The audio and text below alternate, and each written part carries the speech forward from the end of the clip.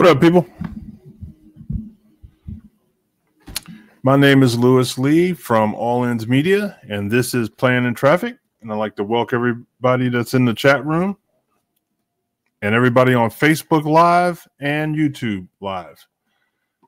And we're getting people jumped in the chat room. We got hi, Jim, Brian, Chassis John, Scott. What's good?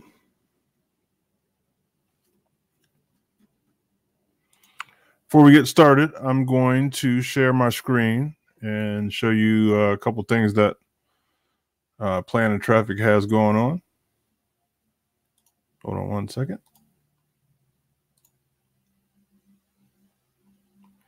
All right, this is our Playing in Traffic website.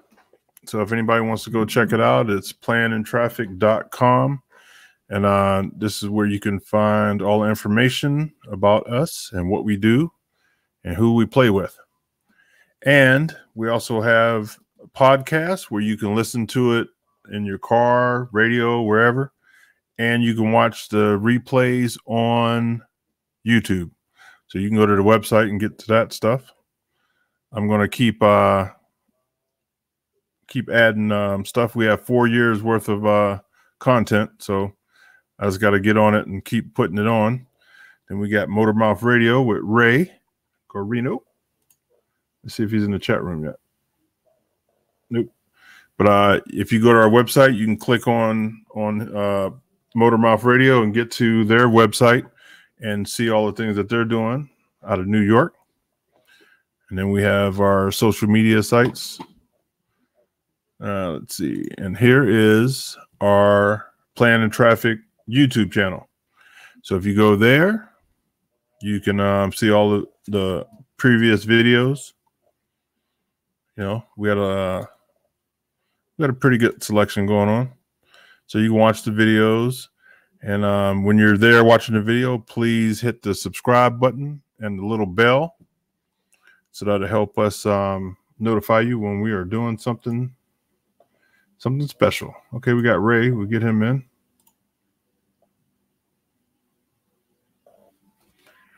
Yeah, so if anybody has any comments on things that you would like us to do or any or anybody you want us to have on the show, just hit us in the chat room or email, and we'll try to make it happen. Hey, Ray, how's it going? Who are we playing in traffic with tonight? You there? Hey, Ray. Ourselves?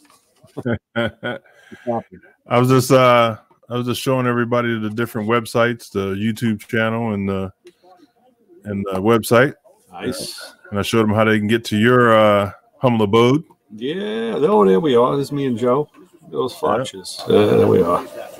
Yep. We got a link directly to your website. Yes, and so do we. We link right back to your entities. I followed up last week with Dave Hayes. We had him on the show on Sunday. Oh, great. How'd it go? It was great. I mean, I assume, for me, it was just a repeat of Thursday nights. It was all the same questions and the same answers. It's kind of, you got to kind of make believe you didn't hear it before. Yeah. But I'm sure the people that listened really enjoyed it because he's a great guest. Yeah, he's a good dude too, man. He when I got to see him, he had some gifts for me. Uh-huh. He's a good dude. He had some hats for me. I had a hat that has wings on it with a spark plug in the middle. And it was one of my favorite hats, man. And he found one for me. Well, that's where you got it. Okay. I remember you going through that whole thing. Yeah, we were talking about that metal forming tool that he had mentioned. And we spoke about it a little bit at length on the radio show. And I mentioned that I have a couple projects I wanted to do. And I was going to use dimple dies, which are, it's a round die. Mm-hmm. And what it does when it makes the hole, instead of just a perfectly round hole, it rolls the edge of the hole over. So you've seen it like when they do, like aircraft seats and whatever, they'll do the sides of the seats like that. Yeah. So it's a nice finished look. So, you can buy a single die, but then it's like buying a single drill bit. They also sell a set of like 5 or 6. So you think, well, if I need one, maybe I'll need another one. Mm-hmm. But now you're buying a set of 6, it's like $300. Right. And then you're thinking, okay, I'm going to use one. I'll probably never use the other 5. So, but you know what? It makes a really nice finish, and they're using it on a lot of different stuff, like under the hood, a lot of the panels. That's where I was going to use it. Yeah. So Dave was explaining to me this tool that he was coming out with that he told us about last week. It will do essentially the same thing, but you do it by hand, and it's kind of like a can opener. And you can do it. You can make ovals in different shapes. You're not just stuck with round. Mm-hmm. So I told him, when you get that thing in production, let me know. I definitely want one of those. I'm gonna play around with that. So yeah, he said he'll send me one. So that'd be cool. We'll do some follow up on that. Yeah, Chassis John told me I should get Trump on. I'll give him a call and see what he says. Yeah, right. He may be a little busy. Yeah, I might be able to get Eric on. He I transported one of his cars a long time ago. This is probably 06, 07. Mm-hmm. He has a 69 Camaro. Oh, nice. And he bought up a couple donor cars. So I shipped them over to him in New York. Yeah. Oh, cool. Yeah. You never know. I have to reach out to his people and see if I can get through his people and her people and his, the whole group. Yeah, you may find that at this stage of the game, like, when you're in politics at that level, you kind of isolate yourself from other things. I mean, I know, case in point, the last county executive we had, I mean, he's just a guy that ran the county that I live in. He wasn't, the governor or anything. But I tried getting him on my show, and he wanted to do it because he's a car guy. Well, he's got a Corvette, but he calls himself a car guy. He's an enthusiast. He's not a wrench. He doesn't get dirty. But whatever. So he liked the idea of coming on, and every time I went through him or his guy, they kept asking the same questions, like when, where, what, like what time do you tape it? Like, no, we don't tape it. We're live on the air, and I wanted him in the studio, and they always had something else to do. So like 4 or 5 times of blowing me off nicely, I said, all right, screw this. They're just too busy. Yeah. And at one point, I had a conversation with him, and it came down to. I realized what it was. There's always stuff going on with government, and no matter what level it's at, and there's always turmoil. They were afraid that once we got him in the studio, not knowing us personally, were we going to sandbag him? We're going to Howard Stern him. We're going to throw him under the bus, or get him in a predicament where in a live venue they didn't want to be at, and that's why they wouldn't do it, because. Even though they checked us out through other people because we knew people that knew them, and everybody, I'm sure, gave us a good, an okay, and they still wouldn't do it. And now go up to Trump's level, and you got to be thinking like, geez, man, you don't want to look at anybody. Yeah. So you never know. I mean, they probably had some bad experiences. Oh, you don't want to put yourself in that position, is what it is. I mean, they can certainly handle themselves, but you don't want to have to. Because you don't know what's coming at you. That's like we've had things on this show where people did things where we were like, whoa, I know I've said, like, whoa, man, where'd that come from? Yeah. Wait, hit the button. And we've had it live on the air. I mean, a couple of years ago, my last co-host and I, we were actually pranked by Howard Stern's people. Oh, yeah? And they pranked us repeatedly. It was like every other week for for a number of times. And it gets you to the point where you see we have a light that lights up to let us know there's a phone call. You see that light, and like we were looking away from it, like we were trying to make believe, like, no, there's no light, because you don't know what's on the other side, Yeah. When you go live to air, you're out there. Yeah. But we got through it. We did it. Those guys are pros, man. They're good. They are pros. Yeah. They've been doing it a long time, man. Oh yeah. And I have copies of the recordings because they did it on like the best of shows. That was one of the best of bits. Because we didn't play. We didn't play. We didn't. They watch us start cursing your head off and going nuts, and we didn't. We stayed really cool. Yeah. To the point of sounding stupid, maybe. But when I listened to it back, their replay, even after we hung up on them, they continued. They recorded their own audio, so it sounds like the call went longer, but it really didn't. Like I know when it stopped, but you would think that they kept going, and they're that good, man. Those guys are. I give them credit. Yeah, that's funny. Yeah. Hey, I want to show everybody this book I got from Stacy David. Oh, nice. Okay, you can go on his website. This is a planner for your build. Man, this book is so sweet. I mean, it has everything in it, man. You know, you put your car information, and I don't know if you can see it good.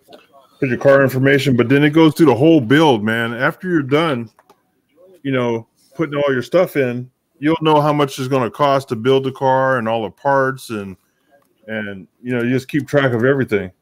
All right. Exhaust system. I mean, that's great. Yeah, it's really a thorough book. He really put in some time. You know, I was using a small spiral notebook for my build, and I finally transposed everything into a loose leaf binder. Mm-hmm. And I have two sections. One of them was just parts that I was buying, and the other one was work that I did. And I figured this way, you know, it becomes like the biography of that car. Yeah, you could. I mean, I'm not going to sell the car, so it can go like my kids can do whatever they want to do with it. Bury it with me, or bury, you know, with the car, whatever they want to do. I don't care. But but now, so the point is, someone can look through that and see exactly what was done. And I mean, it's not written as a story; it's written as line items. You know, on this day I did this, this, this, and this. But that's the same idea. I guess if you don't have an organization or a plan in mind, that book will give it to you. Yeah, I mean, it'll let you know before you get started. I mean, it's really even has pictures in the. Wait a minute. Like this is a transmission. I don't know if you can see it, but it's actually see the pictures. Oh yeah, I see transmission and torque converter. Yeah.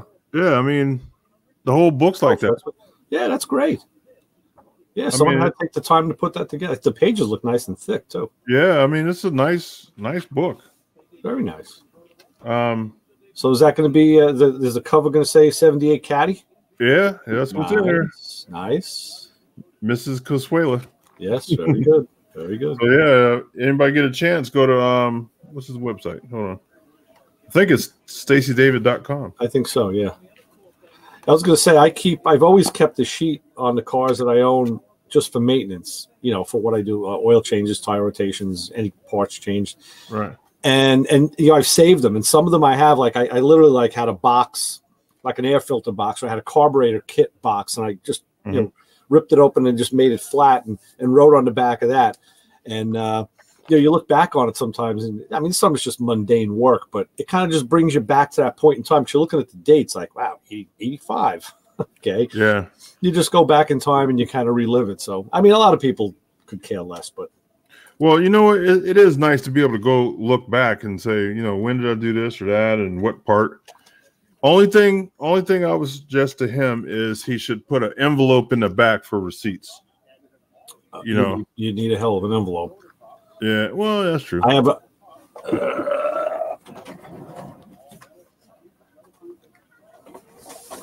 Or maybe even warranty. This is one of them. Yeah. Yeah, you want to talk? You know, I mean, it adds up, dude. It adds up.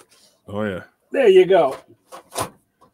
Oh, Brian says he don't want to know how much his final price is. I'll tell you the honest truth. I have a list of everything, you know, my parts and everything I've laid out.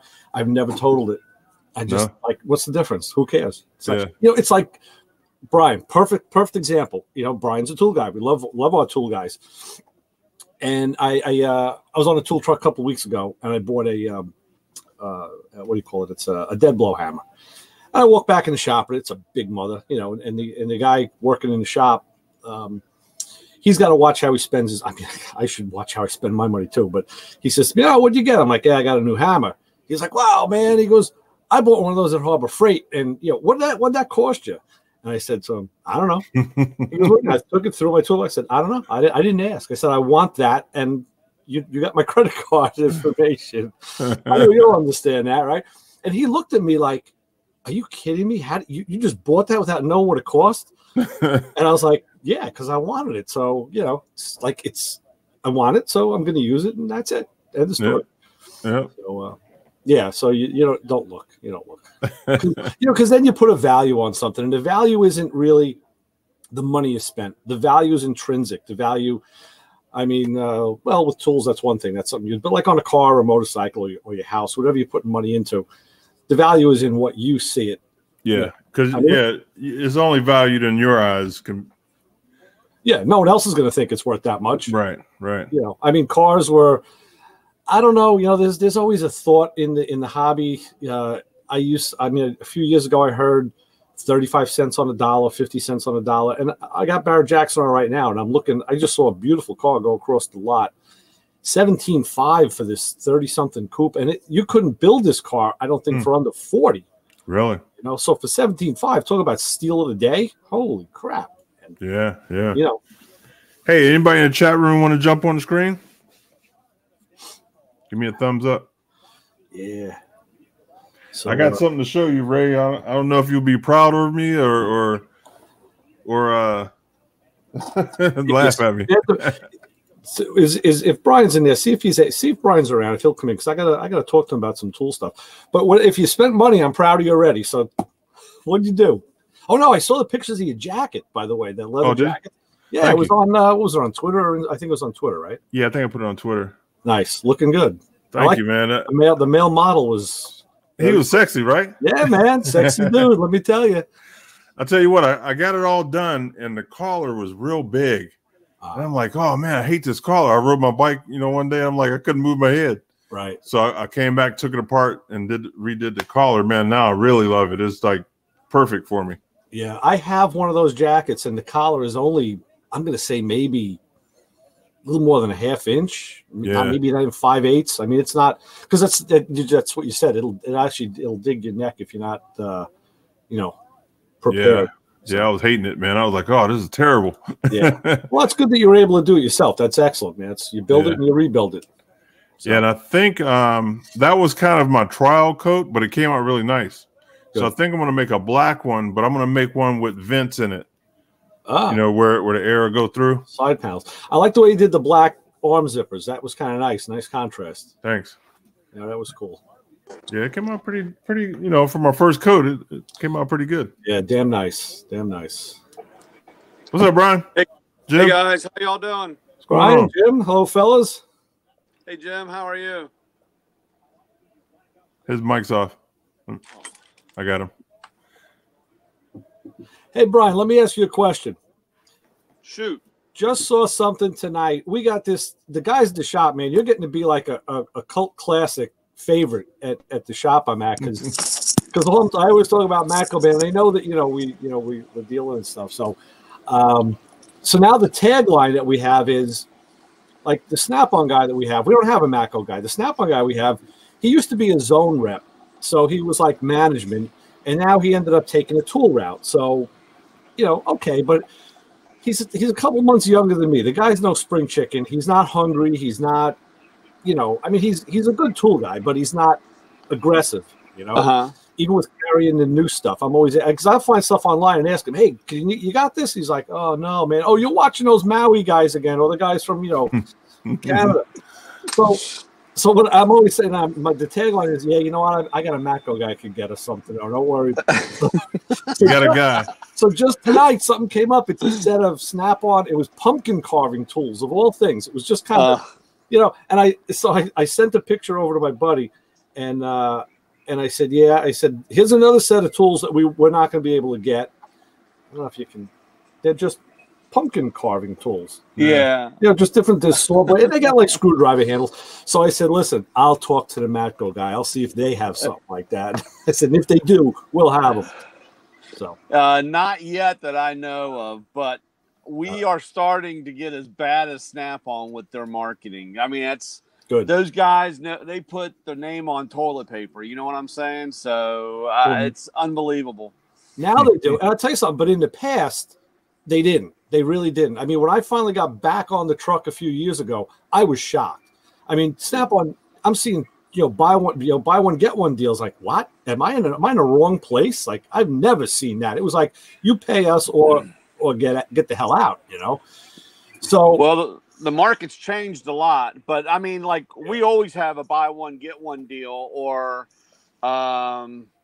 we had, I don't know if you saw my post with our new black satin ratchets.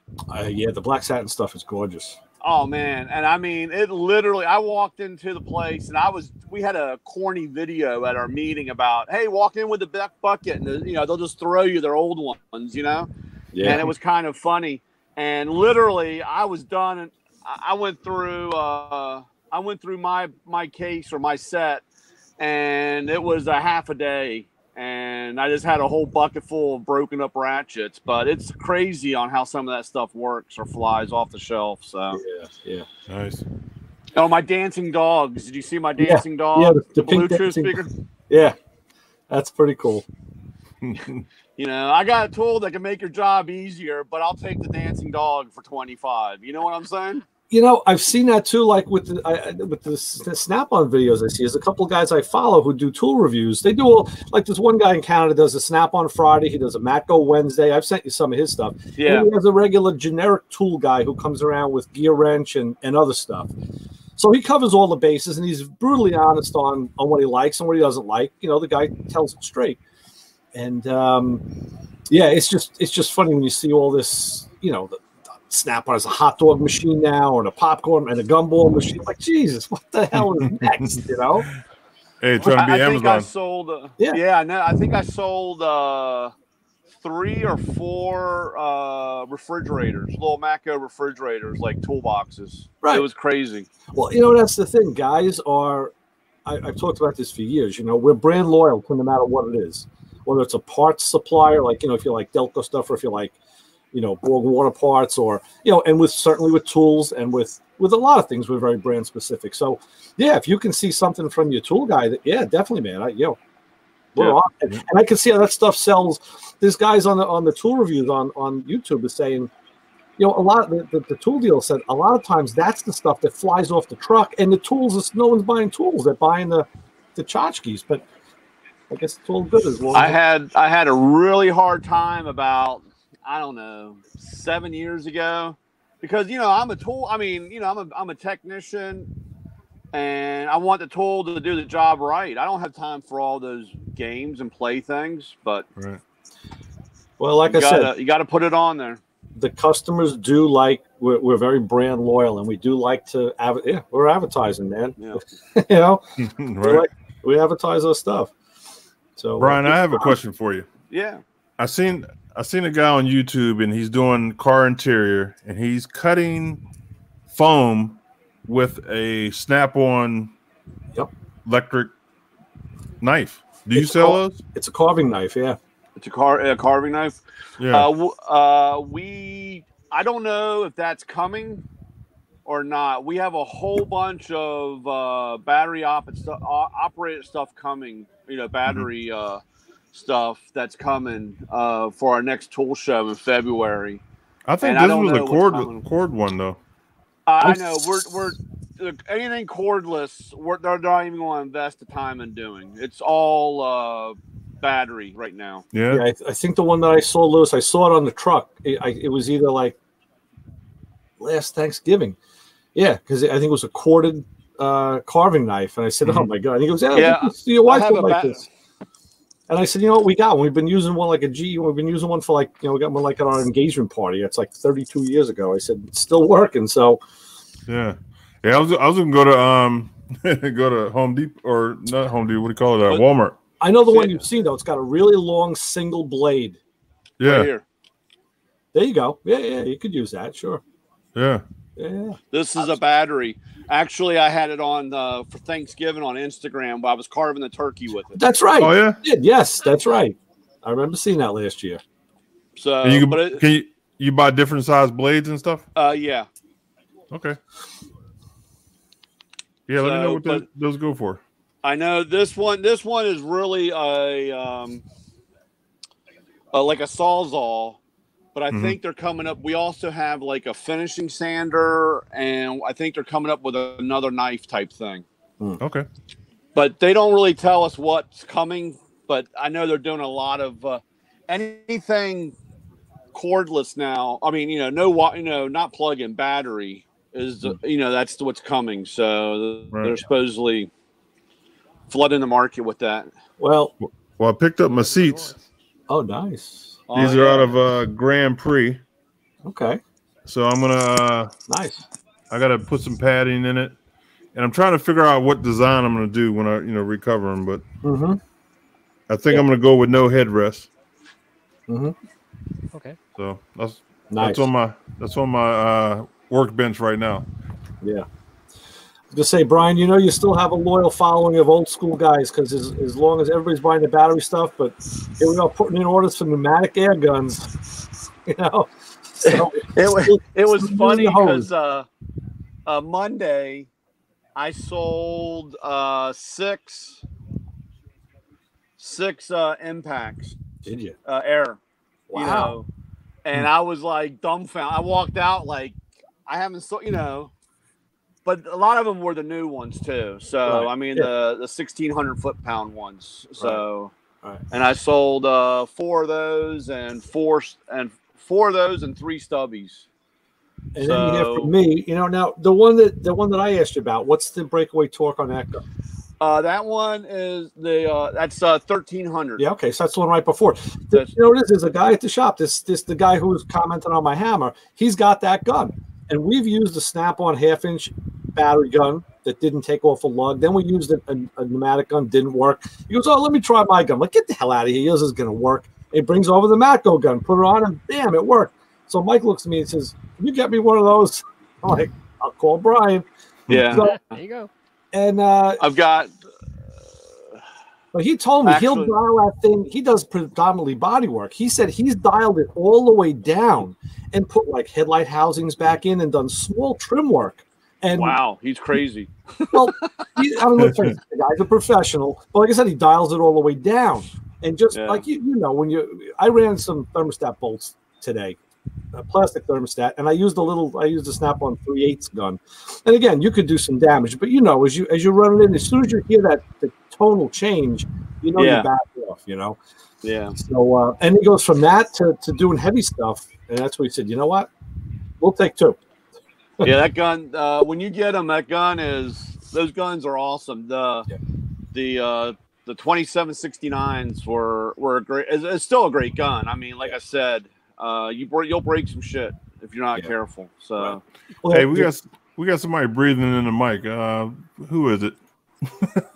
Is it Jim? Might be me. Sorry. Quit breathing. Stop breathing, right? Yeah. So now the other thing is that the guy with the gun, he said to me today, he says, you know, he goes, I know this gun has more oomph than what I'm getting here in the shop out of it. He goes, we got to dial up the air. I'm like, no, it's not that. I said, we got the volume. I said, I'll tell you what the problem is. I brought him over to my bench, and I said I should look at the air fitting. They use these small Harbor Freight air fittings, and I had to show him on my brake bleeder. I have one of those Mighty Vac brake bleeders. That's, you know, the automatic bleeder. I have an adapter on it because the fittings that I use at home are 3/8 full flow. So I put the little one up to mine, and you could put that one inside of the one that I use. He was like, well, I said, yeah. I said, you come to my house, I'll show you what air pressure feels like. It's ridiculous. It really made strong tools feel even stronger because you didn't restrict the flow. Most of those guns are rated at 90 PSI. So when they're given a spec, it's at 90 PSI. And I've had 90. That's probably 90 CFM or SCFM. No, 90 PSI. Okay. It's the at the compressor, and I've actually gone into shops because they say, oh, this isn't strong enough or this isn't, and I have a gauge and I'll plug it right in their line, and they'll have only 50 PSI coming out. Oh, okay. All right. Well, that's good. And then I say, okay, and then we can backtrack, and you can find out either they have too much, or the tank's half filled with water, or the tank's just not putting out. Well, or if there's a regulator, they may have a regulator on the thing that someone right down, right. And you get it up, and they're like, holy crap, it was a big difference. And that's usually, like I said, a lot of guys, when they start talking about this doesn't have any power or nothing has any power, I usually tell them to check their lines. Right. We'll plug in. See, I have problems with my air compressor too. It seems like it just never has enough power. How big of a machine is it? How many gallon tank? 35, I think. Okay, so it's probably like a 5 horsepower. Yeah, it's a Walmart, one of the bigger ones from Walmart. 5 horsepower is okay. You know, that's like your standard home grade compressor. Yeah. I mean, if you can run an impact gun, but if you want to start using a whiz wheel or a die grinder or like an air hammer, they just eat air like crazy. Yeah, that's when I feel it. Yep. That's when you want to check your CFM. Yeah. Because some, like it's funny because guys will say, "Well, I have a 10 horsepower motor, but they're only running like 8.5 CFM." Yeah. And you got to look because you need to, like, if you're running grinders or paint guns or anything like that, you want to have something from 13 on up. Yeah. Okay. On the CFM, so how much air is actually moving. And some air tools are just hogs. They really are. Hogs. Even I have a carburetor agitator, and that thing eats air. But and then you can see because you're using it. Other tools, I can be working for hours before the thing kicks back on, and other stuff it'll start cycling the motor. And that's with an 80-gallon tank with a 2-stage motor. I got a the compressor I have. They used to use it in some of the shops I worked in. It's a big machine. Hey Jim, can you move your mic up? You're blowing like a lot of air. I moved it down thinking it would help that. I'm also trying to find the mic adjustment. Yeah, I think that's the better. One thing I hate about this computer stuff is it. Were you guys hearing it or just me? I heard it too. I was hearing it. Okay. I'm sorry. No, you're good now. Perfect. Okay. Yeah, and like That's I said, a lot of times, like if you're doing painting, any kind of painting or anything, it's good to have like a small air compressor, just a tank in between, so you don't get the surge when the compressor kicks on. I got you, like a pre-stage. Oh yeah. Right. So, like I have here at my house, I have a regular 60-gallon tank. Yeah. But I have a smaller one, like a 25-gallon, that I have going through so that I have any surge from the compressor turning on off, especially if you're painting like any kind of metallic stuff or doing any kind. Yeah. You don't want to have a surge, and that way you have a holding tank. So you just bought a tank and just put it in between.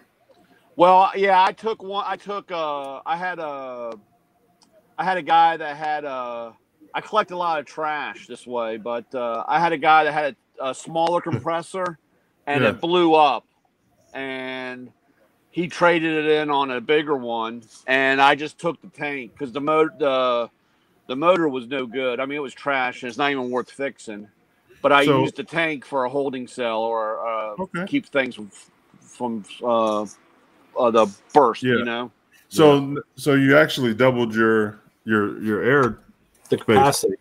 Yeah. Oh, that's a good idea. I never thought of that. So that's like, especially if you do a lot of sanding or whatever, that way, if you don't have enough CFMs, the compressor will run all day. Yeah. You're like, why is this thing running all day? It's just trying to keep up. Mm-hmm. Yeah. Mm-hmm. Yeah. Okay. And like I said, you just run everything, and then you just run right towards the end. You just run the other tank, and that way it's a holding cell, or it keeps any kind of surge from happening. That's a good idea. Yep.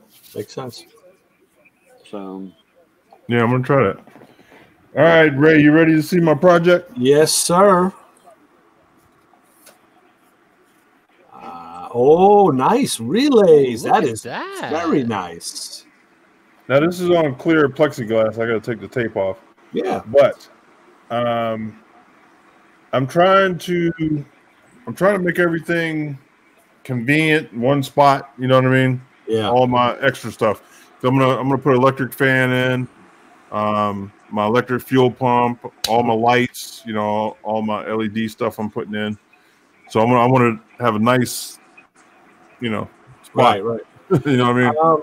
It's nice. I love panels like that because everything's in one place.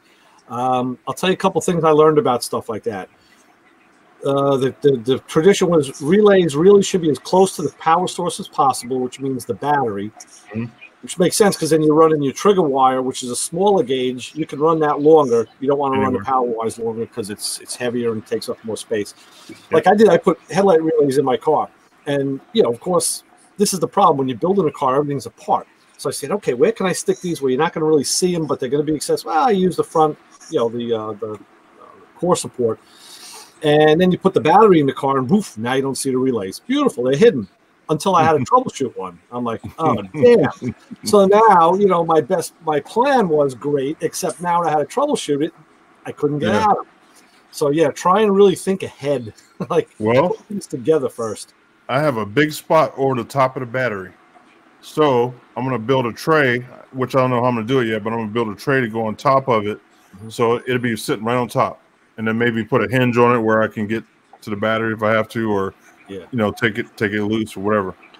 Just make sure that battery is vented. Yeah, and well, this run is the vent and run the vent hose away, because I'll tell you a story about a 911 that the guy put aftermarket batteries in because it didn't have the vent tube. Yeah, and that's the fuse box is over top of on a 911, on an older 911, and of course you close the front trunk, and there's no vent, and the battery from boiling going through its cycle, the gases ate out the carpet, ate out the fuse box, and destroyed everything, and ate through the paint. And then the guy was upset because he didn't put the right he didn't want to spend the money for the right batteries, but it wasn't vented. You know, it's so funny. if you seal that up or put that, you want to make sure that you run a vent tube. Well, under it is all open, like under the fender, so it'll have air coming up. Things have changed because my Fiat it's a 79, but the battery's in the trunk. And the standard configuration, there's a tube that comes up, a hose that would go onto a battery vent that vents it under the car. Great. But that was when batteries were externally vented. Now they're all internally vented, so you don't really have to worry about that anymore. Motorcycle batteries still need a lot of them still need a vent tube. Yeah. Yeah. The biggest thing I'm thinking with that, Lewis, is if it's going to be something you want to move, you got to have enough flexure. You got to have enough wire that's going to be able to let it move. Yeah. And you're gonna have a lot of heavy wires there. So yeah, spec it out, mock it out first. But, I'm trying to figure out how I want to make the box. If I want to do like aluminum or fiberglass, I was gonna make a fiberglass box. You know, a lot of guys, they use wood. you know, for stuff like that. I mean, it doesn't always look as well. They do it like in the trunk or enclose it, but yeah. I mean, I'm thinking non-conductive. That's why, you know. Yeah, it'd be a focal Lexan point too if you get a thick enough piece. Yeah, well, that's like what you have, right? Lexan. Yeah. I'm gonna go to our they call it's Star Supply is the name of the place, but it's you know, people take leftover or overstock stuff, right? Building materials, so that's where I get a lot of my stuff. So I'm gonna go there and play around, see what I can find. Yeah, talking about relays, I was at my friend's bike shop yesterday. And a guy came in, I'm looking at this bike. The husband and wife, they were, I guess, in their 60s. And I'm looking at this bike, and it's screaming the early 1990s to me. It was a Harley. It was a lowrider with a taxi cab yellow paint job, but it had like the ripped airbrush with like a marble pattern under it with some lightning bolts in purple that was kind of coming through the yellow, you know, strategically around the bike. It just looks very dated to me. It looked brand new, but it was just old. I'm like, wow, I kept it in great shape. I found out that, the guy had the bike painted in the early 90s, rode it a few years and then just parked it. Now he's reviving it after sitting for that long. I said, okay, that's why the paint job looks like it does. But they had to change the starter relay. So my buddy, they've done a lot of work, like $3,000 worth of work on this bike just to get it back into shape because it had just been sitting. I didn't ask them what they did, but I'm sure it was all needed. And they had changed the starter relay. So I saw them with a bunch of tools and cutters and all. And, my buddy takes the relay and he threw it on his desk. I grabbed it. It's a Bosch 20 amp relay. And then the pins were all kind of oxidized. So I said, you could probably just clean these up. That's probably what the problem was. You clean them up and put it back in. Because I know, but after $3,000 worth of work, because I'll give him a new relay. The problem was, right from Harley, the relay has a tab on it. And that was pop riveted by the battery tray of the motorcycle. So to get it out, you got to drill a rivet out. I said, that's why what they should do is, like even this, the relay has the tab on it. Yep. That comes out. It doesn't. I said the socket needs to have the tab so you can mount the socket and remove the relay, because otherwise, how are you going to service it? Yep. And I don't know why Bosch and that. Brian, what do you think? I mean, you've seen that 1,000 times. Why, Yeah. I know you're not a Bosch engineer, but even this one, I bought these relays with a built-in fuse. Yeah. It'll save me the trouble of another fuse. But guess what? Fumble. The relay still has the tab on it, and the socket doesn't. I was like, I was thinking that when I was putting mine together. I'm like, why did they put it on the thing? Exactly Ray, right. Is the tab grounded? What's that, Jim? Is the tab grounded? No. It goes right into the plastic body. It is not That's grounded. weird. Yeah. Okay. It's the It is stupidest weird. thing in the world. And that's why I said, that's why I'm thinking like maybe the next project, I'll go to the junkyard and get an old secondary fuse panel or relay box out of a car. I was thinking that too. Yeah. Full of relays. Oh, my co-host Joe gave me a birthday present a while ago. He gave me a set of Lyle relay sockets to test relays with. Because I'm always sitting there, you lift the relay and you stick a little pin in there trying to read the voltage and signal. So now you can pull it out, put the test block in, and plug the relay into that, and they give you nice. pins outside. But they didn't label them. That was the only thing. They didn't label them, and I was kind of surprised at that. So I'm going to have to figure out. They should be labeled. They should have the 85, 50, and 85, 84, 30, 15s on them. 30, 85, 86, 87, 87A. Yeah, on the inside. But I'm saying the pins that are on the outside are not labeled. Yeah, they're labeled. Oh, I got to look. I didn't see it. I'll have to look again. Maybe I missed it. It's just the same color as the. I mean, that's who makes ours, and ours are labeled. I'll have to get my, Oh yeah. Check out this fuse box I bought. That almost looks like a painless box. Yeah. That's very nice. Who's that from? Who's the supplier? I don't know. It's Amazon. It's a nice Amazon. Box. No, that's why I got these with the fuses. I got these off of Amazon. There was like a box of 6 or 8 of them. So it even came with stickers too, so I could put label it. The only thing that really burns me is no one really followed convention with the wiring pattern for the sockets. Not the way that I know it, at least. So, well, when I got these, they had the blue wire in the hot wire socket, so I had to switch them all around. Hey, what's my blue on here? Let's see if I can see. European wiring.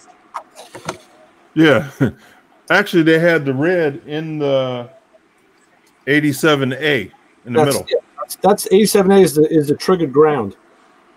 Yeah, they had the red wire stuck in there. Yeah, and then they had the blue wire in the power. Great.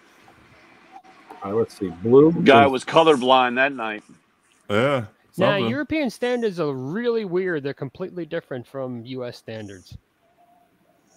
I've one time I worked in a factory. One time we were building a machine. I was wiring it, but we had to change all the wiring because it was going to Europe, and we had to meet the EC standards, not the UL standards here in the U.S. So all the colors were different, and we were like, we have to do what? Yeah. Like green, you cannot use green as a ground in Europe. It has to be green with a yellow stripe. Oh yeah. This blue is 87. In fact, if you ever pull apart a computer cable, the little power cable that goes in the back, if you ever cut it, it's like a blue wire, a brown wire, and something else. I think the blue is hot. Blue is hot, really? That's the European standard. It's one of those crazy things that, it depends on where you are and where you go. Yeah. You come up, you see different stuff. That's the thing, though. Living in America, I want the American standard. I hear you. Even in my plumbing, I want American standard. Helps out.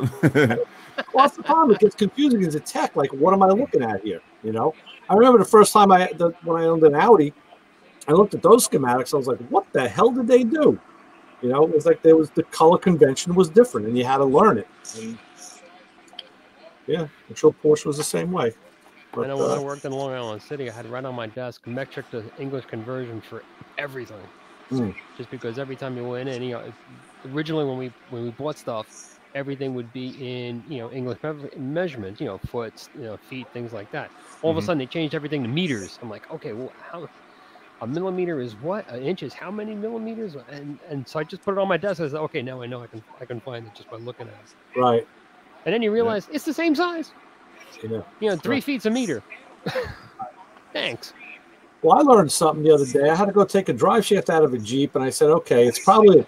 I looked at the bolts on the saddles. I said, it looks like about 10 millimeter. So I grabbed my 10 millimeter socket, went there, and took it right off. And then I found out later on, no, it was actually 5/16. So now I know. I learned the conversion: 5/16 and 10 millimeters. Same thing. Yeah, pretty close. Brian, I just let my buddy at the shop know that we're out on the pumpkin carving tools from Matco. And he said, ask Brian. See, he knows you by name and you've never met him. He says, ask Brian if there's any specials this week. Yeah, I don't even have a flyer with me. We got a new flyer coming out next week, I think. So I haven't even opened it up to see what's coming. Yeah. I tell you, this week's been such a crazy week. But you're talking about conversions and metric and standard. There's a guy that bought a building downtown Silver Spring, and he's making a nightclub with a retractable roof that he ordered from France. Oh boy, I can hear. But he gave it in standard size, and they didn't convert it. So when he got this thing cost like $1.5 million for this roof or something, and it doesn't fit now. That reminds me of Spinal Tap. You think of Stonehenge. That's terrible. Crazy. I don't know how much it was. The other guy, the shop that I go into, he's friends with the guy or knows the guy, and he was telling me, and he was down the last week, and he was telling me, man, he's trying to get this all straightened out because he spent, $485,000 for this retractable roof thing or something. Wow. I said, maybe you should just find another building that roof will fit, and then sell the other building. Yeah. Yeah, find one built by a French designer, French architect. I think it was France, but it was something crazy. But they didn't understand the change of measurements. Right. Wow, that's crazy. So my next thing is I'm going to start on the interior. So I'm going to get the seats started, and then the dashboard. I'm gonna do fiberglass because I can't find a dashboard that's narrow. Right. So I'm going to do the iPad and all that stuff in the dash. Okay. I'm going to do some little bit of motorized stuff too, because my heater controls is real weird. It's the older Cadillac style, and I'm going to leave it in there, but I'm going to put the iPad over it, like at an angle. And I'm going to motorize the iPad down when I need to get to the radio and the heat controls. And the iPad motorize it back up. What's the iPad going to control exactly? It'll have the GPS. It'll have all my music, to store my music on it. Anything, movies, I can do anything with it. Okay, so it's for entertainment. Because I just think of 20, 30 years down the line, and that car's still around, and someone says, damn, what the hell is this thing here that's in the dash that doesn't work? Yeah. I can't get how am I going to find a replacement for this? I'll be looking on, used electronics parts, like, oh man, that's an old iPad. A what?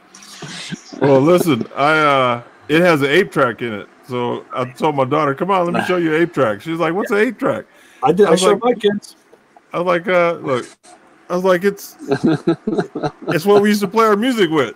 And she was like, how big is it? And she goes, it's like a VCR tape. I was like, pretty close. Almost. Yeah. I told him, I said, the thing was between the actual 4 tracks, I said, you learned like after what song on track 1 where you hit the button to go to either 2 or 3 because that was the next song you liked. You learned the staging of the songs on the track. What a pain in the ass that was. Damn. Old school there, boy. Yeah. Yeah. Good. Old stuff. Somebody on Facebook shared a picture of a car. The 8-track player was actually in the back seat. Really? And that's the way it came. And it was really weird. It was like mid-60s car. I don't remember what it was. There you go. Yeah. Nice. Yeah. Sure. I've never heard of it in the back though. Yeah, me either. Yeah, I saw the picture. It did look weird, but there it was. Yeah, so all that's that radio will come out. I'll put a regular digital. Where actually I'm going to put a steering wheel in with the controls on it too. So I'll have a regular radio behind the iPad to control all that stuff. I always wondered what it was like if you wanted to retrofit something like that, because I have a couple cars in the house with the steering wheel controls, and I love them. And I always think, what would it take to make that work in a car if it didn't come in? And so you can be our test mule and let us know. I've been researching. Good It'll luck. work when I'm done. Good luck. You know, back We'll be looking for it. back in like, let's see, what year was it? I want to say 87, 88. The stereo company moved into our areas. It was called PJ's Auto Sound, and he had the controls on the steering wheel before they came out.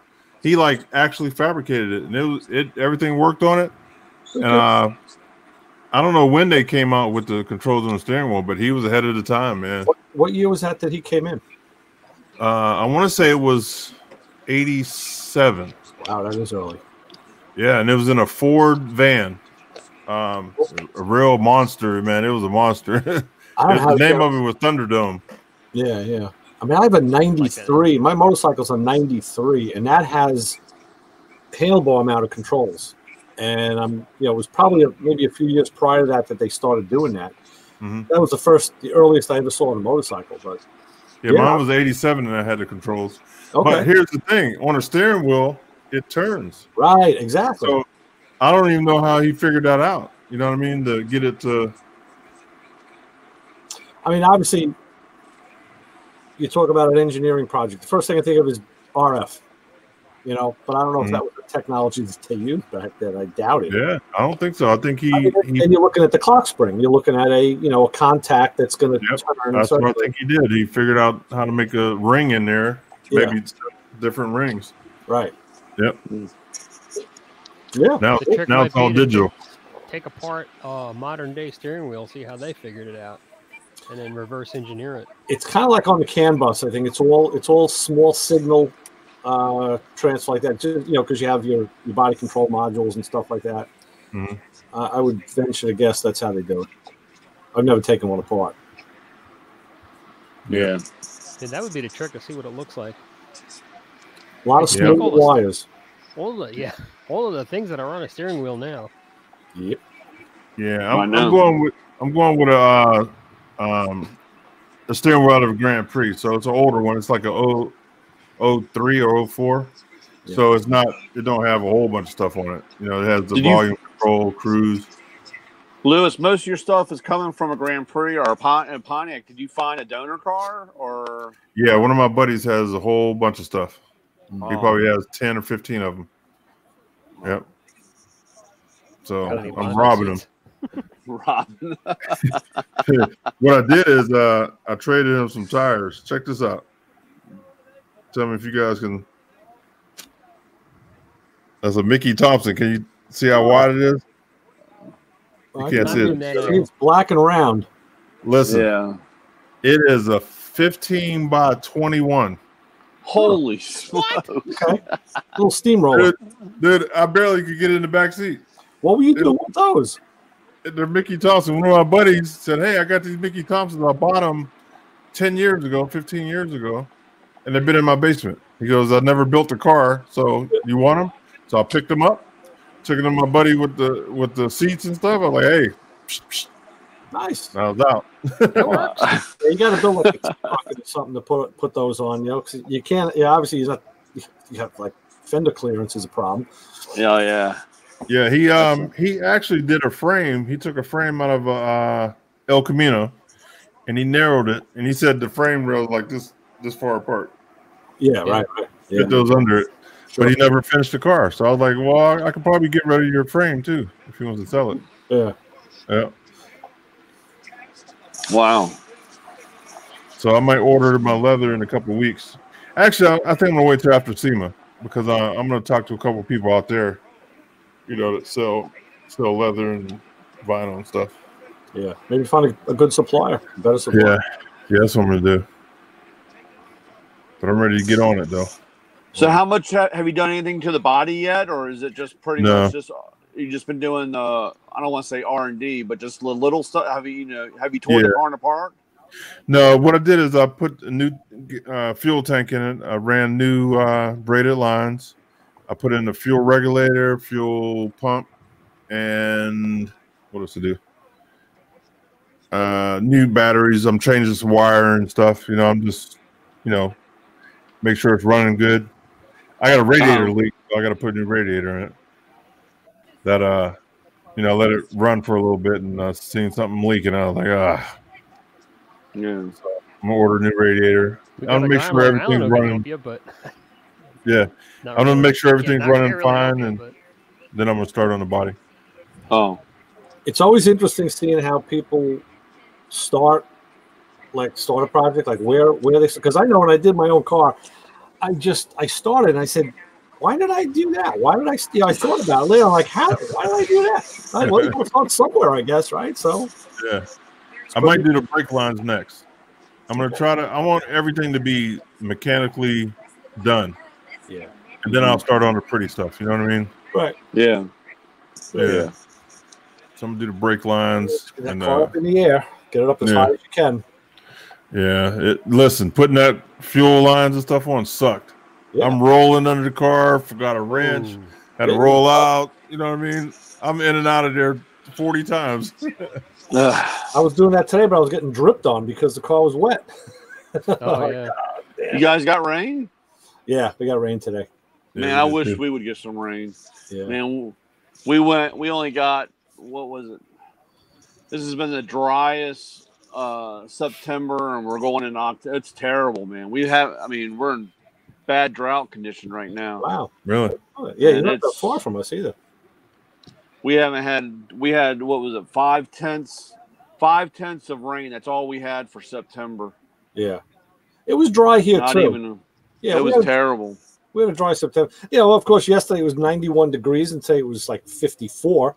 So that was only a 40-degree change in a day. That was kind of funny. Yeah, we didn't get that drastic. We were supposed to be that drastic, but we didn't, because we had 95 yesterday, and it was 80-something today. It still turned out.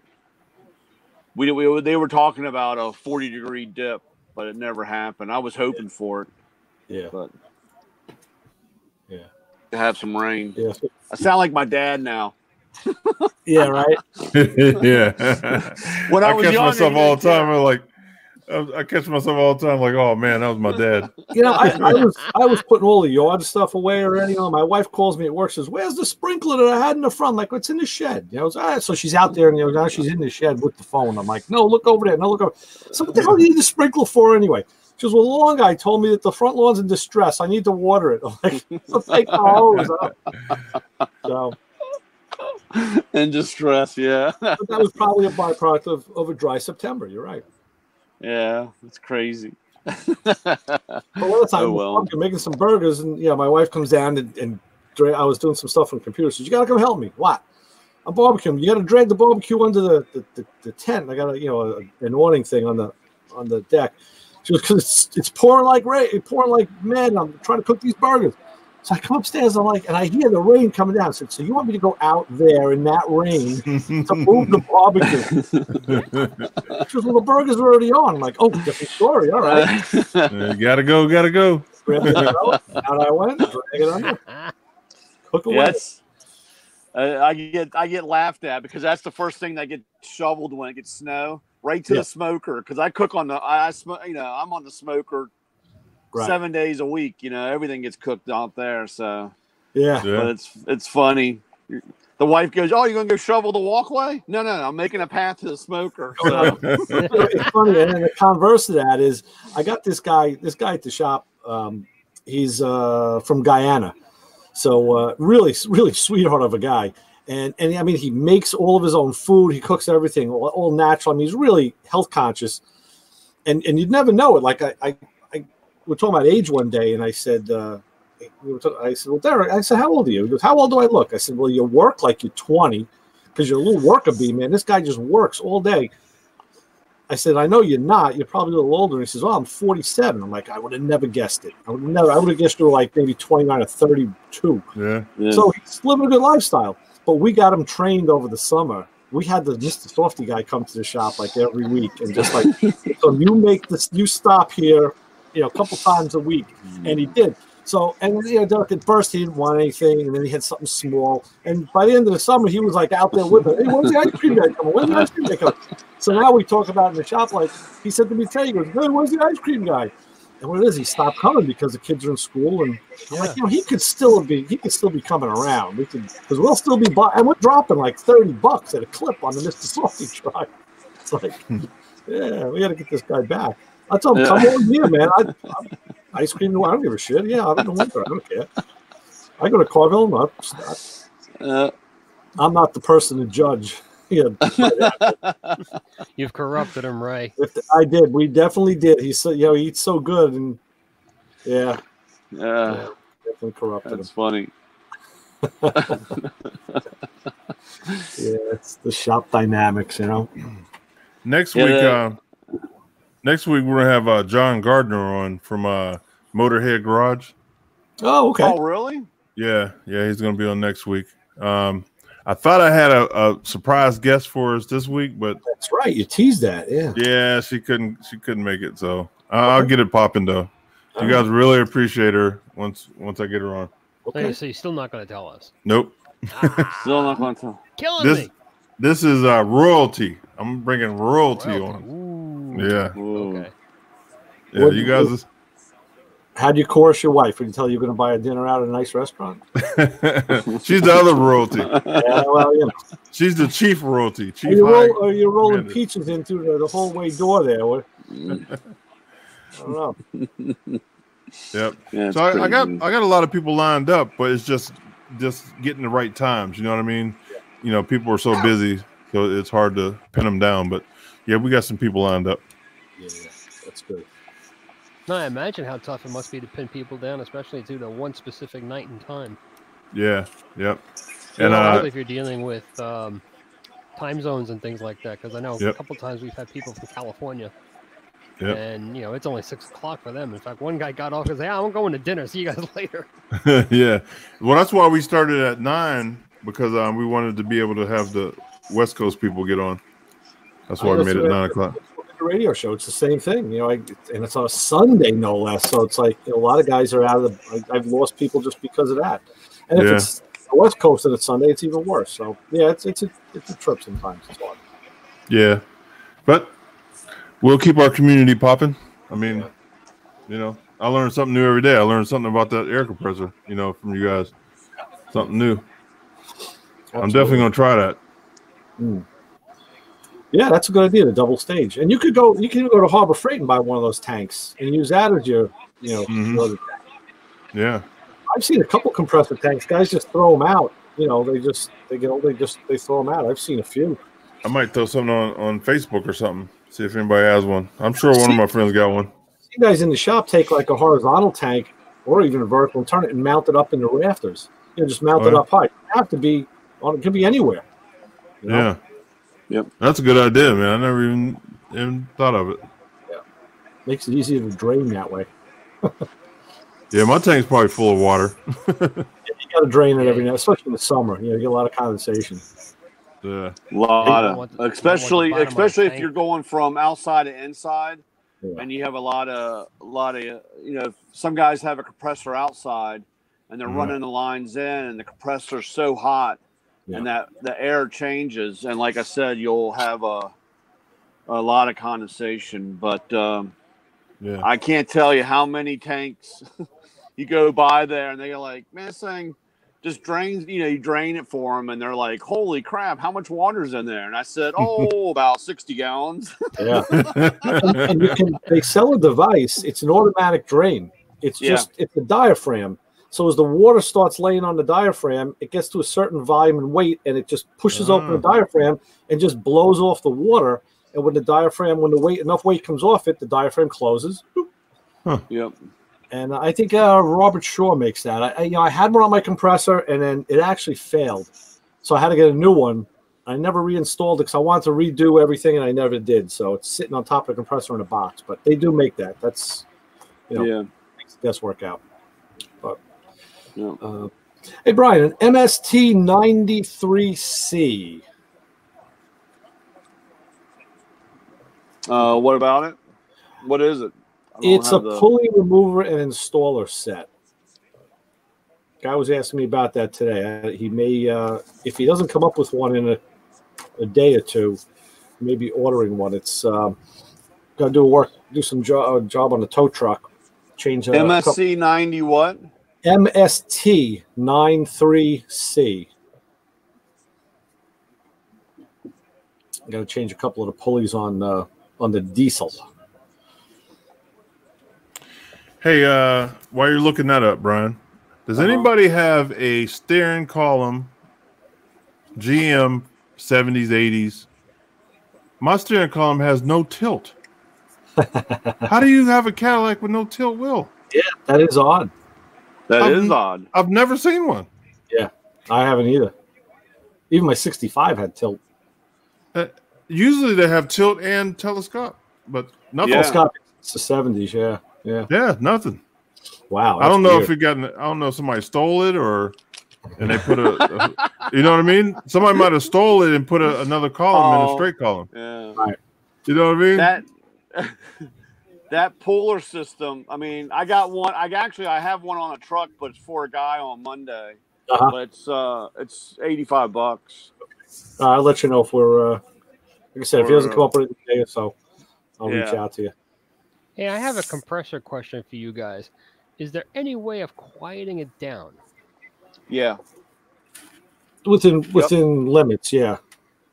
You could buy a brand new Flexzilla one. Thanks. Because I bought a used compressor. It's one of these. If you ever go into like a Costco or something like that, and you see them in the back, they're the big 60-gallon. I bought it used off a neighbor for $50. Mm-hmm. And the only reason why he got rid of it was it was too loud. He bought a brand new one. I'm like, how can I go wrong with this for $50? Let's start with. Will drive you mad. Let's start with the obvious. Does it have a muffler on it? Yes, it does. Is it gutted? I mean, you could always try changing it. I actually did. It's a tiny little plastic thing, so it doesn't take a whole lot of noise out. Mine actually has a metal can that's got it's pretty big. I mean, I've seen guys reroute the muffler, reroute it to up or out of a wall. But the motor is going to make the compressor and the motor are going to make some noise because they're turning. What do you have it mounted on? Wood. A wood on a wood floor. I mean, on a wood crate. Basically, two 4x. It's bolted to two 4x4s, and it's sitting on the corner of a concrete garage, concrete floor. I mean, I have mine right on the concrete floor, but I mean, they're noisy. I mean, they're not going to be quiet. The compressor is not going to be. The only ones I saw were quiet was like the really big horizontal, big piston, shop compressors. A friend of mine had, because I had one. I had his in my garage for a while he was in between living places, and that one, it was a very, very slow turning machine too. It was a torquey motor, and it was made for spraying, for volume. So it didn't turn as fast, and it was a lot quieter than any of the other ones I've ever seen. But it was also a very big machine. Big money. I think it's just function of the age and the type of compressor it is. It's a cheaper compressor. It's a single stage. Whereas I've looked at new compressors, and everything now has the motor and the compressor as two separate pieces now. But it's a dual stage compressor. Those are a hell of a lot quieter. Well, maybe if it's separate, I'll tell you now. $50. I mean, I have an 80-gallon tank with a 2-stage motor. It's an 8.5 horsepower machine, and it's on the concrete floor. And when it turns on, it. I mean, that thing is on, and it's on. There's no two ways about it. Mm-hmm. So, Lee just put in the comments. He has a friend that put a box around his. Yeah, I just read that. That's another bad idea. I might try that. I've seen a lot of people do that on like Instagram and stuff. They put the silence foam in a box around it. You got to really make sure it's. I did that. I have a bee blaster, and the bee blaster has a recovery tank, which is 2 cans and a big vacuum motor, and that thing is loud. So that when I got it from my buddy, they had built a box around it with insulation that quieted it down a lot. It did get hot in there, so you really got to make sure it's good. You don't want to open it. Hey, Ray, is yours actually bolted to the floor or sitting on the floor? Just sitting on the floor. You should put some hockey pucks under it. I do. I have some. I got some big ones. It's one of the things I want to do. I want to raise it up enough to put some isolating feet under it, and then I can mine put that. Mine actually cracked the leg off. Oh wow! Okay. Yeah. Because I had it sitting on the floor. and it cracked. And of course, you know, I was going to be crazy enough to weld the tank back together, Right? And that's a pretty big no-no. So. Yeah, I know. That was my first thought too. I'll just weld it back together. Yeah. Yeah, mine was shaking like that, and I put some foam under it to stop it from rattling. Yeah. Yeah, they'll walk around and they'll eventually crack the leg on those. You gotta be careful, but state is right where it's just so damn heavy. But Jim, there's a compressor from Flexzilla, and they have a muffler on it. Now I'm waiting when I go to my tool show in February, because we'll have them there. We had them there last year, and literally they had them running, and you can stand right next to them, and you can't even hear them running. But I'm hoping that there'll be parts available so that I can try to convert that muffler onto my compressor. Yeah, let me know about that. So that's what I'm kind of waiting for, because it just came out last year, and there's probably a video on my Facebook page. I'm standing next to it, talking on the phone with somebody, and you can't even hear the compressor running. And that's exactly why guys remotely mount the compressors, because they're noisy. You know? Yeah. I got to tell you a funny story. You know, mine's in my garage at home, and it's a tight space, car and a half. It's not big. And, you know, using air tools, the compressor's going, radio's on. There's always something happening. But when I was building my car, I have a woman here on the island who rebuilt my clock, the analog clock. And I had it set up on my workbench with a little battery, and I just let it run for like a year while I was building, working on the car. And it's ironic because people will be in the garage at me, and as we're talking, the compressor will kick on, and they always jump. I guess I hear the relay close. I hear that, and I know it's coming on, so it just doesn't bother me anymore. Everybody, even my wife, who she's been in there 100 times, she jumps. So there I am. The compressor's going. The radio's on. Every time that clock would recycle and the points would close, I would jump. And even now, the clock is in the car, and the car is in the garage, and I'll be working on something, and I hear those points close. It's just a foreign noise. Yeah, it's crazy. That's crazy. That clock still work? Well, she rebuilt it. Yeah, it's nice. an analog. Yeah, those things are notorious for not working. And mine didn't work. But I get, she does, her name's Marilyn, the clock lady. She's right in Lindenhurst. And she does clocks. Her whole house is filled with clocks. And, she listens to the show. Her and her boyfriend, they do oil burner rip-outs and other things. But she works on her own vehicles. So that's how she hooked up with us, because she was asking us questions about working on her vehicles. And I asked her one day, I said, hey, Marilyn, you rebuild clocks. Can you do a clock from a car? Well, what kind? She goes, yeah, it's the same thing, just a little smaller. And I gave her two or three clocks, and she took the best parts and made it, and now it works. I think I'm going to put an analog clock like the old Cadillacs in the dash, part of it. Right on top of the iPad. Yep. Yeah. So, I am. I'm being serious. I'm putting one in. Brilliant. I like that. Like Chrysler did that, and I mean Acura did too. But Chrysler did it. In some of the cars, they just put that nice white-faced analog. Yep. Well, it's an analog-looking clock. It's a quartz movement. Yeah. But it's still an analog clock. You have to read it. Yeah. Well, yeah. You have to read a digital clock too. Yeah, I'm definitely putting it in there. I'm customizing it, so I'm going to do what I want. You know what I mean? It's going to have everything I want. That's funny. Freaking big. Freaking Ben on the dashboard. I think you do whatever you want, man. With chimes and bells, do the whole 9 yards. Get a cookie. And listen, I'm not putting a small iPad. See, this is a regular size. I think this is I don't know what this is, but I'm going with the 12-inch boy. Wow. The big dog. Bigger than the dashboard. Yeah. Yeah. They'll think you'll have a TV on and get pulled over. Yeah. Hey, Jim, there's a 87 Monte Carlo going across Barrett Jackson right now. It's already up to $11,000. Yeah, you see that? I was just watching them. I don't know if that's 87. Now the TV. I don't have a TV in this room. It's got aftermarket wheels, but I don't know if it's got what motors in it. If that's a 3.0, it's a clean car. White with a burgundy gut. I wonder if it's a 305. Oh yeah, that's big. Yeah. That's what I'm going. You see the clock? Holy smokes! Perfect. Yeah, right on top of the iPad. Yeah. Nice. Yep. Yeah, I like that. First kid you get in the car, if they ask you what time it is, you tell them, hey, point to the clock. I say, hey, there's the clock right there. See if they can read it. My daughter's 21. She can't read it. Wow. Yeah, I have a Listen. nephew. He's standing right next to my grandfather's clock, and he wants to know what time it is. I was like, the clock's right there. He's like, oh, I can't read that. You can't read Listen, that? my daughter and 3 of her friends were in the living room one day, and they was like, "What time is it?" And they all looked at the clock and like, "I don't know." None of them knew. It's XII and IV. What? I don't know what those. I even tried to have a lesson, and they're like, "No, we don't get it." We don't get. You're talking foreign language. Yeah, It's really sad because that's only in like one generation that happened. yeah, Yeah, really sad. crazy. All right, so guys, what kind of gauges should I look for? A guy told me today I should go digital. You got to go Dakota Digital. Dakota Digital. Yeah, that's what he Absolutely. told Oh, me. yeah. That, And then, I mean, even just that statement opens up all the choices of Dakota Digital. They have like, probably 50, 60 different choices of style and whatever. Really? But there's You know, gauges you can change the colors on the fly too.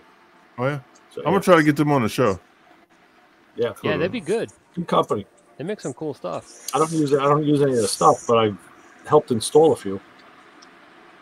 I've seen one in a 57 Chevy, which is like all the digital digital Yeah. gauges. Looks really nice. Yeah, they got them for the Tri-5s now. The 55s have them. It's Not a it's digital. nice little pack. I'm not a digital gauge fan. I like watching needles go back and forth because it just See, but that's the thing, Jim. Now the gauges look like an analog gauge, but it's Yep. a digital movement because that's what yeah. this guy that I'm gonna get on the show soon. I'll probably see if I can get him on here too. He was a GM tech back in the 80s, and his job was he worked in the unit shop where they would rebuild radios or anything electronic out of the car. And what he did is, as he saw the writing on the wall where it was getting phased out, he started buying up equipment, and he now has a replica of a GM unit shop at his house. Wow. And then became a Nice. shop. So that's the guy who rebuilt my speedometer and my tachometer and certified them. So we were talking about the tachometer, and I said, yeah, now I have a digital, electronic ignition, so the points movement wasn't going to work anymore. He says, yeah, I can convert it. He goes, I could put in the electronic movement. Because you'll never know, you won't know by looking at it because you're still going to have the analog sweep. But what happens is when you turn the key on, like on a modern car, that tack is going to sweep full and come. Yep. And I said, oh, hell no. Funny how we all did that. Right. Hell no. I said, so what's the alternative? What will it take to rebuild this tack, for an original movement? And it cost me $500. And Ouch. Wow. And I did it. I said, that's what it's going to cost. Hey, I'm only building this car once. That's what Yeah, it it's costs. your car. Do what you want. And my clock is going to is analog. But yeah, so now like the you can have an analog looking clock that has a quartz movement behind it. It's Well, digital. yeah. And the same thing with the gauges. So now, like in the GMs, you get a virtual dash. In fact, I was on my friend's in his Escalade. He with a button push, it could be digital. Even on my wife's Cruise, there's analog and digital. Louis, your Cruise that too. Yep. But in the Escalade, you could change it. It would be analog sweep. It'd be digital numbers. He had like 4 or 5 different patterns of gauges that would project on the dash screen. I tell you what, technology is way above our heads. Oh, Yeah. Hey, Lewis, Yeah. on your dash, I had a friend that his dad had one of those Bonneville supercharged things, Mhm. and it was around that vintage. I mean, late '90s. I mean, With yeah. the heads up display. But it came up on the window. I mean, Yep. on the windshield. I'm Are you looking at gonna it. do the same thing? I think so. I was looking at it today. Oh, because if your buddy had one of those things, I guess He he does. had all that. But I don't know if you're going to do. I don't know. But see, the problem is if I do that heads up, I have to have those gauges out of that car, Uh-huh. and those gauges don't come apart. It's on a circuit board. Yeah. Yeah. Oh. So that's where I'm stuck. Well, you build around it. You got to start with that and just build around it. You know? Yeah. Oh. A lot of figuring. Yeah. Dakota Digital is nice because, like I said, you can configure your package any way you want it. Mhm. Do any of you guys follow NASCAR, the Cup racing? No. Yeah. Yeah, I don't know if you've seen the in-car shots of the new dashboards that they're using, and there's 4 or 5 different displays that they use. One could be, it'll look like old style analog gauges. They hit a button, everything comes up digital. They hit a button, it comes up with the pit road dashboard, so you know how fast you're going for the pit road speed limit and stuff like that. Those are really trick. Well, they're using race But pack I stuff. was looking at those. I mean, put that into a like a hot rod or something like that. $3,000-$4,000. Well, yeah, race pack does make sense. If you look at all the guys running the hot street cars and the race cars, they're using the race pack. I think it comes in different configurations. Everybody has a race pack. My buddy with his Drax has got a race pack in it. Good luck with the exam, Papa Squirrel. Yeah. Yeah, I know that feeling. It's getting late. All right, good night, Papa Squirrel. Yeah, I need to jump off too, man. It's getting to be that time. But hey, guys, I appreciate you guys coming and hang out with me. No problem. And, anytime. Hey, we love hanging out, man. Ray, you gotta show Lewis the picture, man. Come on. How am I gonna do that? I have no idea. Picture of what? Well, we were at the Tobay Beach Car Show. It was Ray and Joe. I was there just hanging out. We're in my playing in traffic shirt, and Actually, no proof of it. You probably can't prove it to you because your hat covers your face. I think the pictures. Hey, it's a shirt.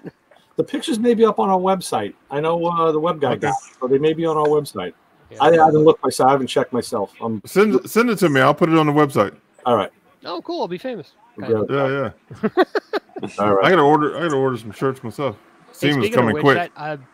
Lewis, I need a new shirt. That shirt unfortunately came an XL tall. It looks like a dress on me. So it's okay. Oh, gee, thanks. Everybody was commenting on that. Said, "Yeah, that guy in the dress looks really sharp, man." A little black dress, right? Fat with guy the hat. Black dress. There you go. Yeah, with the hat, right? Gotta remember. Hey, Jim, you're okay. And today's standard. Wait a minute. Hang on. Man. There's room for everyone, right? We have to be. There's room for everybody. Yeah, There it is. There we go. There we go. Yeah. What does it say on there, pimp? Yeah. What does it say on there, pimp? Not quite. Well, yeah, it kind of does say pimp. It says Barrett Jackson on it. Yeah, pimpalicious.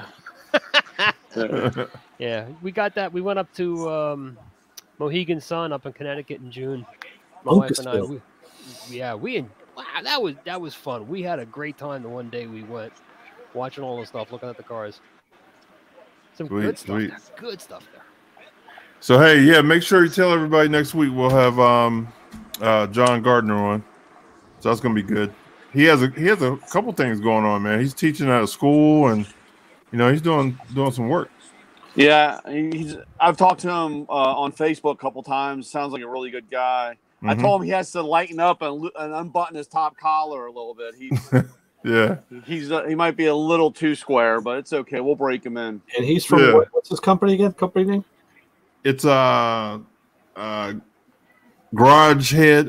Motorhead Garage. Motorhead Garage. Yeah. Motorhead Garage, and he has really. I mean, I like his show because he has really good displays. Talking about how the electrons flow and how relay. He has a little diagram for everything that he talks about. And he's really good, real technical guy. Yeah. Yep. I told him he has to dumb it down a little bit, but that's the problem that we have. I'm always with my web guy. He's always on my back. Listen, he goes, when you and Joe are talking about stuff, he goes, you got to dumb it down for guys like me who don't speak your language, your level. I'm like, you know what? If we do that, we'd stall. Like, I don't know how to make certain things dumb. I mean, because let's face it, as you learn things and you progress through, through your career, you kind of start wanting to talk to people on the same level or above you so you can learn more. Mm-hmm. And although you can teach below you, I have no problem doing that. It's just hard to go to the basics all the time. We're never going to get anything done. I tell them we only have an hour. If we did that, we could never talk about what the real subject is. Right. And forget about if we're talking about diagnostics. You guys have enough listeners who are basically on the lower end of the scale, but they still listen. Two, they learn something because you guys are talking on that higher level. And you're answering questions. Right. Yeah, and you and Joe, especially, Joe more so because he sits there, he listens to the question because he's always dealing with people dumber than him. Especially the one time I called him. And, oh my God, the dumbest thing I made. But that's another story. But he is a technical guy, and he's always talking to people who are dumber than him, which is why he keeps breaking phones all the time. That's another story. Yeah. So I mean, he's actually pretty good at it, and he keeps it on that level. Because you two, when you're going on the higher level, people are getting it, and they're like, okay, I wonder what that means, and they'll look it up, and they'll come back. And say, okay, now I know what that's talking about. They can research it. Yep. I'll tell you something. We did something because the web guy asked us. Like, he'll always send me emails and calls afterwards. Like, what was that when you said, the BDM? It was the Big Dumb Machine. That was Standard Motors. So we have a decoder on our website that are the acronyms of things that we say that aren't like in a regular language. So if you go there, you go under the blog tab, you'll see MMR decoder. And like we have the UD. Joe hangs out at the UD. It's called the undisclosed location. So that's why it's a UD. It should be the UL, you would think, right? But they called it the UD. It's a car thing. It's a UD, yeah. Yeah. And then for a while, he was calling it, what was it, the CFG. And like, we had a abbreviated, that was like the clusterfuck garage. So we put the CFG up there and said, CUD. So we have a decoder on there where people can go and look up the stuff that isn't normal. Yeah, that's cool. Because we're not normal. we try to actually, but you're fun. Yeah, we try to actually go the next step with people. So, Right. All right, guys, you can stay on if you want, but I'm going to sleep. All right. Yeah, I got to bail too. 5 o'clock comes pretty fast. Yeah, real fast. I'm at 4:30 now. And the clock's going to go back soon, too. Jeez, the end of the month. God. Yeah. It's dark already in the morning, even at 6. Yep. Coming home and leaving now. Early. Yeah, I hate that. Yep. I hate that. All right, guys. I'll see you guys next week, and if anything pops up, I'll email everybody and letting everything good happens. Very good. All right. Thanks Awesome. All right. Catch you later. Thanks. So long. All righty. Yeah, I'm going to bail too because I got to do some stuff and then get to bed. Very good. All right. Good night. Sounds great. Good talking to you, Jim. Gotcha. Yeah, take care. See you on Sunday, Ray. All right, Jim. Yep. All right. Oh, man. Yes, sir. So you got anything good going on? Well, what the hell is that? Another bug. Yeah, I got some stuff at the shop. I never know what they're throwing at me, so I was doing some work on the tow truck today. I think I'm gonna work on it again. I go from cars to tow trucks to flatbeds and like whatever they got, whatever they. One of the tow truck drivers, I had wired the block heater a year ago. So my buddy says to me, "Oh yeah, by the way, Ray," he says, we need another plug for the truck. I'm like, "What do you mean?" Well, the other one got ripped off. I'm like, how'd it get ripped off? Because I don't know. So I had to rewire the plug for the block heater today. I'm like, all right, here we go. What type of tow truck is it? It's a Ford. Was it the 7 point something liter diesel? Oh. It's a 99 maybe. Yeah. Well, the Ford ones, you can actually replace the cords. They unplug from the block heater. Okay, I didn't get that far. What I actually told him, now he was happy with just having the wire come through the grill so he could plug it into a cord. Right. I said, we should get like a nice little panel that has a flip up, weather pad. So I sent them a couple links. I said, because I did the same thing on the flatbed. They just have like a thing on the side by the battery. I'm like, we could do this so much nicer if we had the right stuff. Right. So I don't know. We'll see if he gets the stuff and I'll redo it. It's not because when I redid I was actually my truck, my F-350 didn't have it has a block heater, but it doesn't have the cord. Right. It's put in there from the plant, but it wasn't an option. Okay. And so all I had to do was just buy a cord and then snake it up in there and plug it into the side of the block and then have it come out. Right. And then on my wife's old Excursion, her 6.0, from all the years, the plug had melted. Oh yeah. On the end, and the guy told me to test the block heater. Put an ohm meter on it and see where it was at. Yeah. And if it was okay, just replace the cord because it gets okay. It's okay. It's just the years, because hers is 2002, I think, or 3 or whatever it was. So, but that was because I've seen them ripped out Hell, I did it to my tool truck a couple times. Yeah, you forget. That's what, with the flatbed, I did this one, I guess, I forget. I don't know when the hell it was. It was last year. He says, yeah, I need you to, redo that. I'm like, what happened? He says, I don't know. It stopped working. So I found the where the plug was, and then there was just this ball of electrical tape.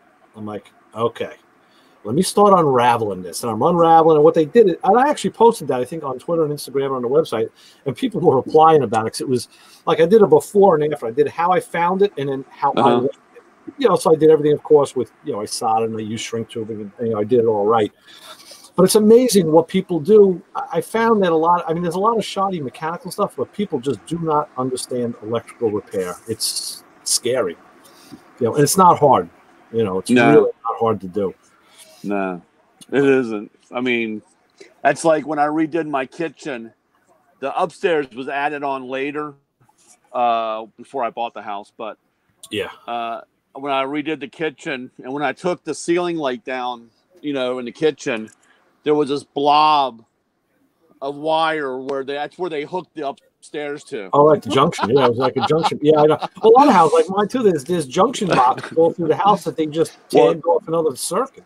They didn't put the junction box. They just, wires. Hooked it to the wire and wrapped it up, and it was all melted. It was really bad. Yeah, that is bad. So yeah, you gotta re-engineer it. Now what do you do? Yeah, then I had to. So I have a buddy that's an electrician. He had to come out, and I just put a bigger box in and just ran. Just did it right from the get go because the first house I had, I was in Queens, and I had I was changing a light. I was putting, I think, a ceiling fan where a light was. And convention is the power comes up to the switch and then breaks and goes to the light. You break the hot. So I had to switch off. I think I had to switch. I had to switch off. And I'm up working on the light, not feeling anything. And all of a sudden, bzzz, I get zapped. Like, whoa! Now the switch is off. They wired power to the light first and broke it on the return leg. I'm like, who the hell would have ever thought? It's backwards.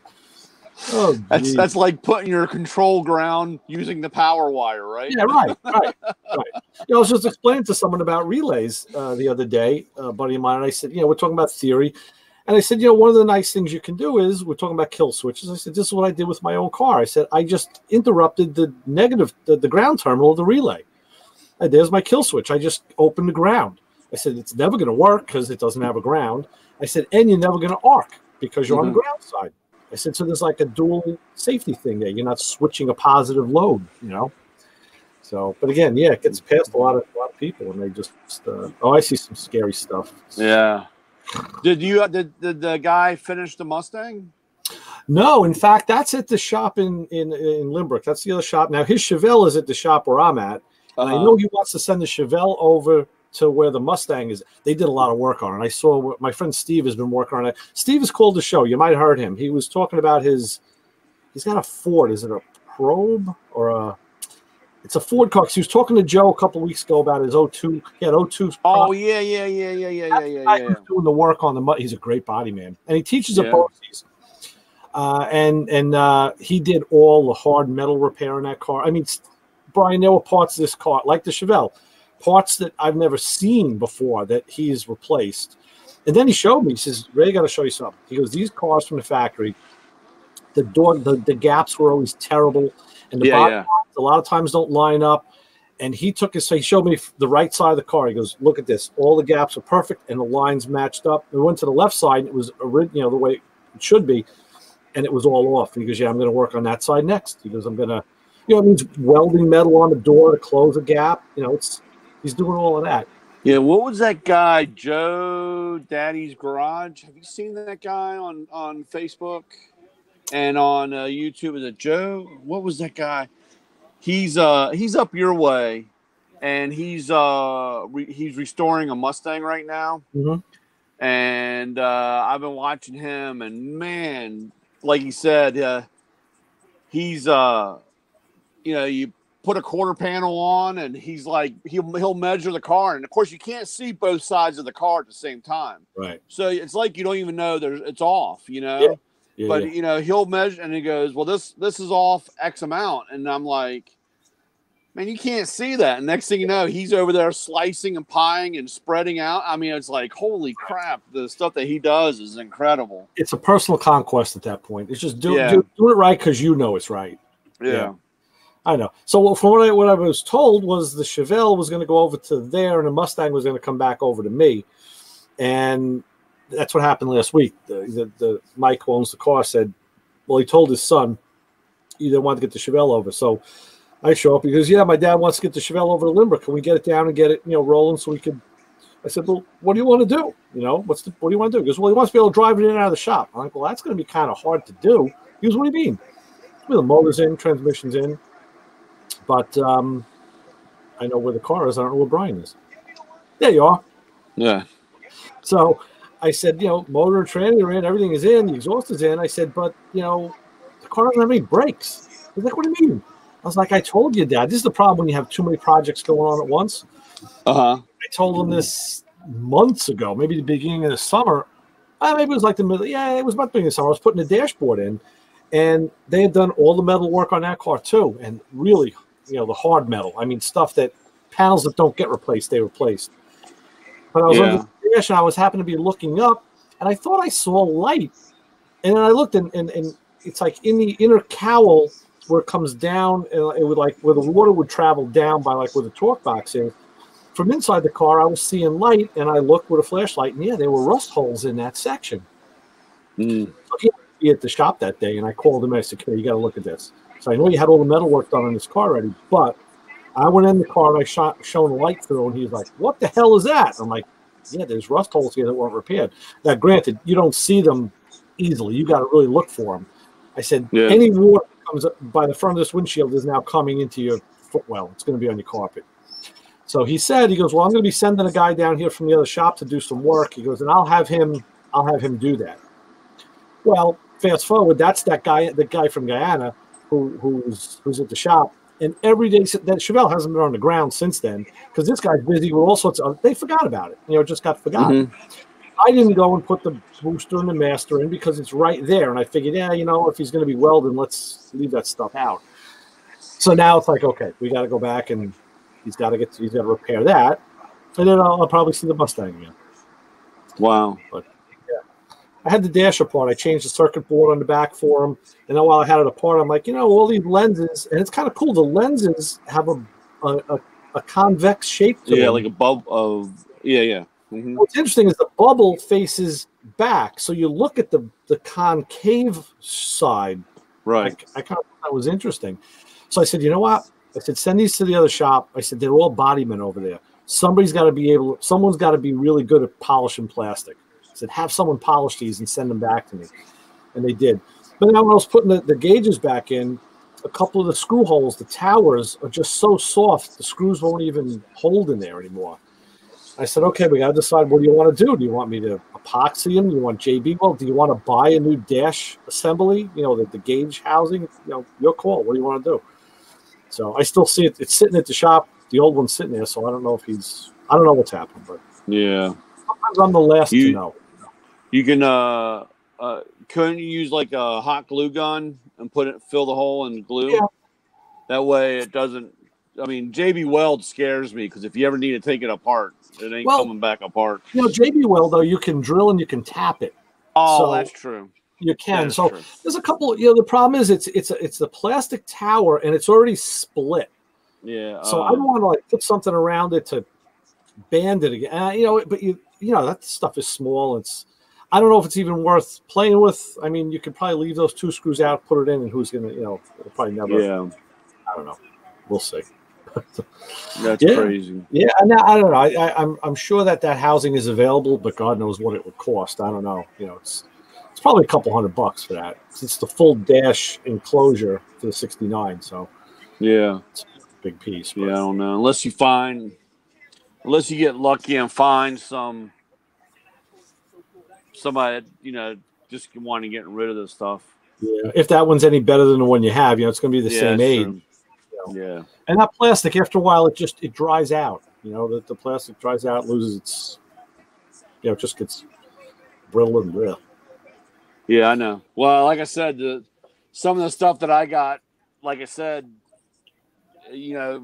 trying to keep it from, like you said, drying out or getting brittle or whatever. It just happens. I'll tell you something. I just read, there's a magazine I read. I subscribe to it. I might have a copy of it. It's called Auto Restorer. It's a paper publication, so it's not a glossy magazine style. A few years ago, they went color, which is nice. And it's all about, it's all about the hobby. It's just how it's all about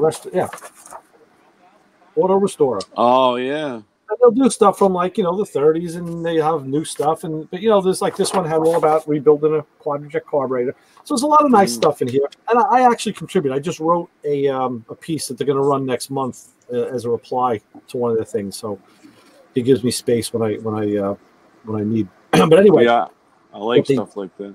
Yeah, it's a grassroots thing, and it's a good couple of publication. But I just read a piece today in the Current magazine, and there was a guy who has a small radiator shop. I don't remember where he's at, Midwest maybe. And it was like his fathers and grandfathers, and they still do it the old. He actually has a set of tools where he'll remove the dents on a top tank of a metal radiator to kind of restore it for a guy instead of replacing. So this original numbers are still in there and all. Yeah, he kind of specializes in Chrysler stuff, Mopar stuff. But he talked about all the different strategies with radiators, and he said something. He wrote something that I never heard before. He says he restored a guy's radiator, cost him a few $100, and the guy left it in a barn for a year. And he said then when he put it back in the car, he had a problem with it. I don't remember what the problem was. He says you can't store a radiator that way. I'm thinking, well, in a barn might not be the best. And then he blew my mind. He said, if you have a new or a redone radiator that you're not going to use, the way that it says it dries out. It actually will dry out inside. And from all the chemicals that were in it, you'll start getting oxidation on the tubes. He said you should store the radiator full of antifreeze. Wow. I'm like, I've never heard of that. I'm like, damn. I mean, now it's going to be heavy, and you got to be able to cap all the ends. And, oh, my God. I never heard that before. So I don't know. I guess I don't know. Now I don't know if that's his belief or if it's really based in science or what, but I'd never heard that before. Yeah, I've never heard that either. That's crazy. Because what do you do about the radiators sitting on a parts shelf? Yeah, exactly. Yeah. I mean, I guess those, they typically would turn over a little faster. But yeah, I'm sure there's stuff. I know there's stuff sitting on shelves, for years and years and years. Yeah.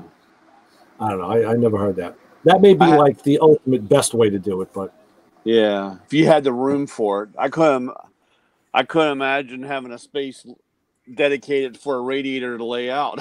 Well, yeah. I mean, the thing I thought of is, years ago, I had a Monte Carlo, and I had done an engine swap and everything, and I bought a brand new Harrison 4-core, brass radiator, copper brass, and used it in the car. And when I finally got rid of the car, I had to cut it up and get rid of it because it was, scrapped it.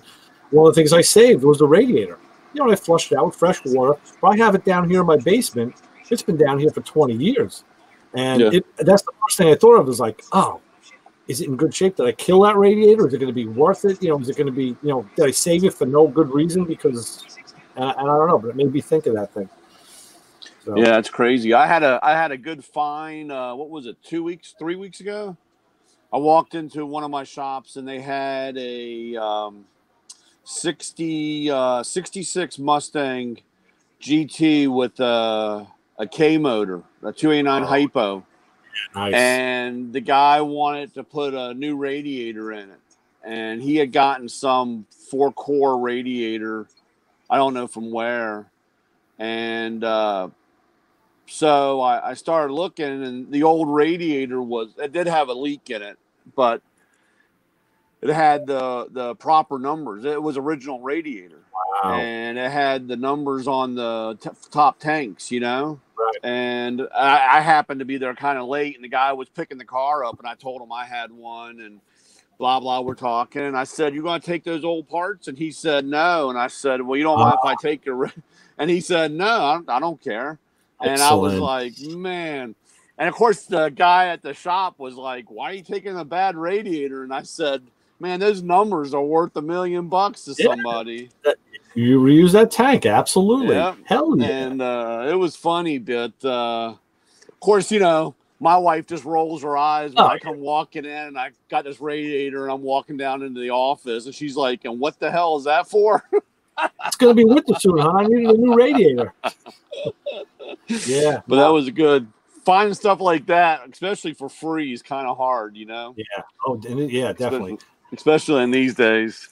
So, we're at that point where the guys like us know what that stuff is worth, you know, and now we're holding on to it. We want top dollar, and there's a whole bunch of guys behind us that have no idea.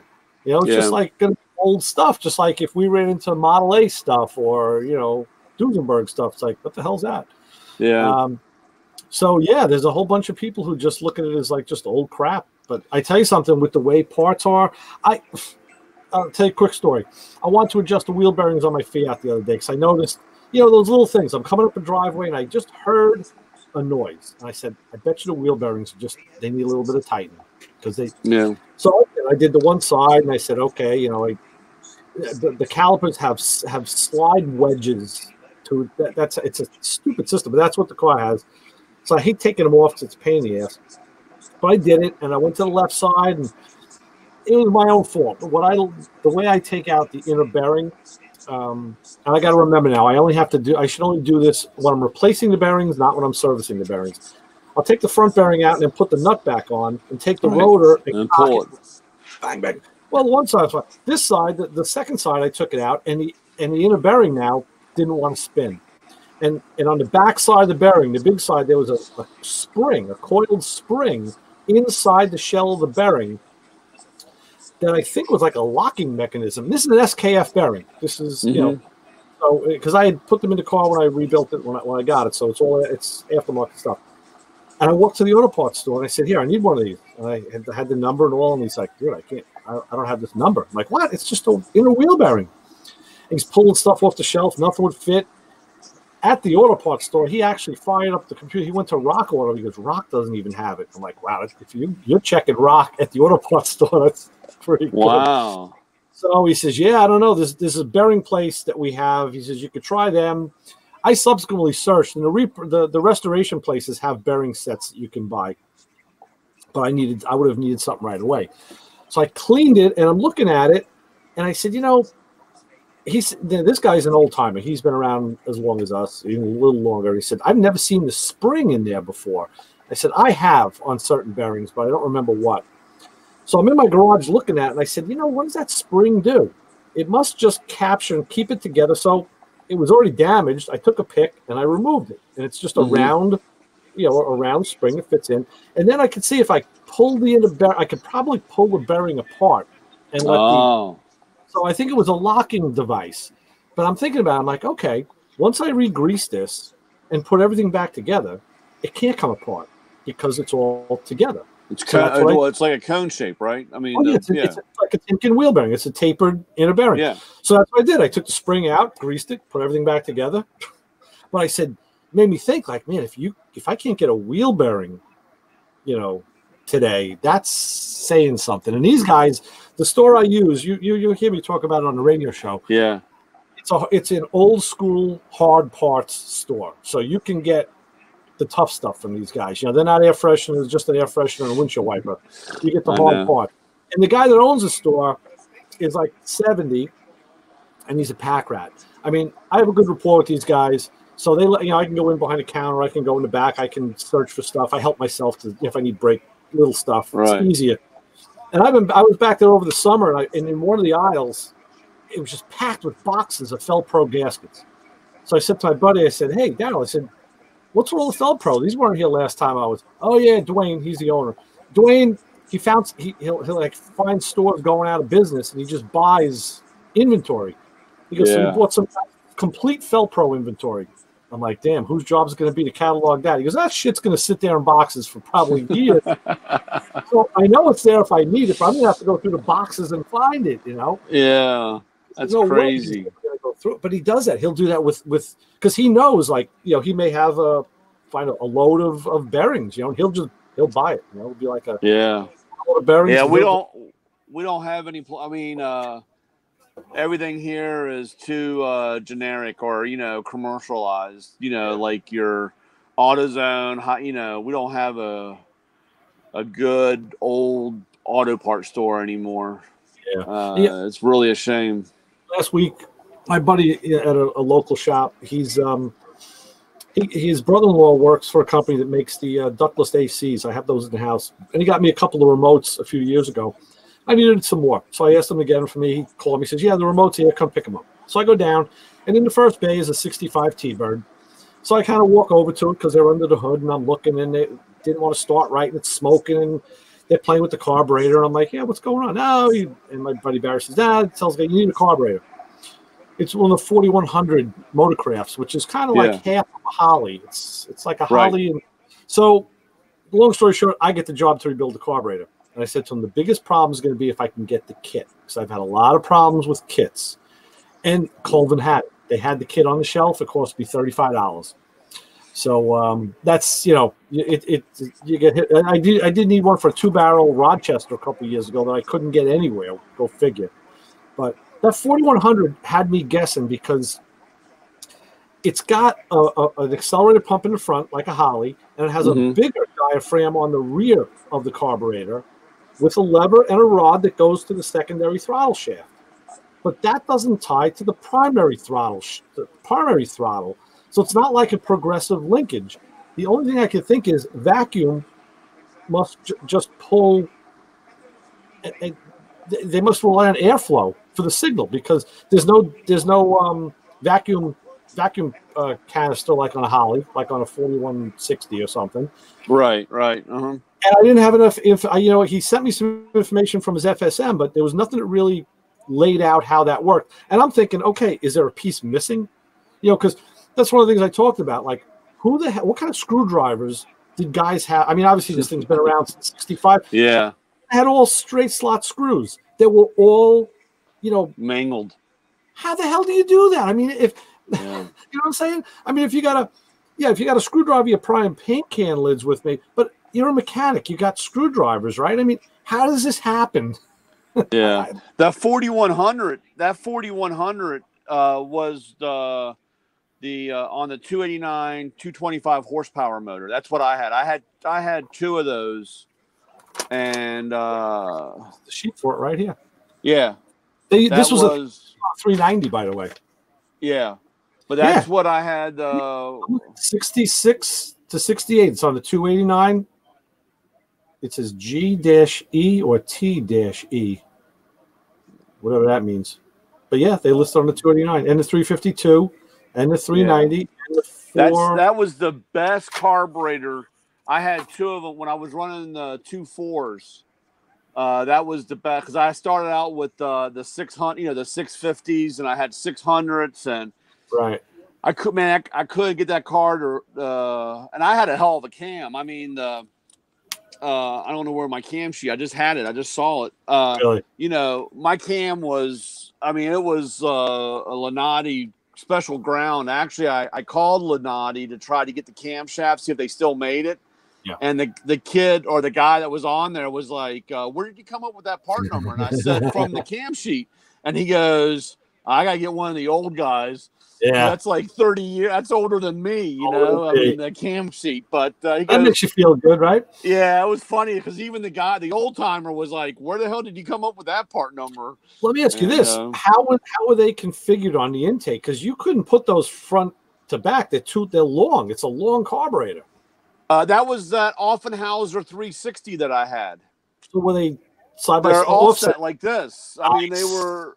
And yeah. I mean, when you open the motor up, the 289 is not that big of a motor, but that intake was huge. That big old Offenhauser 360, right? And they were off like this. They were off, sitting like that. The linkage must have been wild, huh?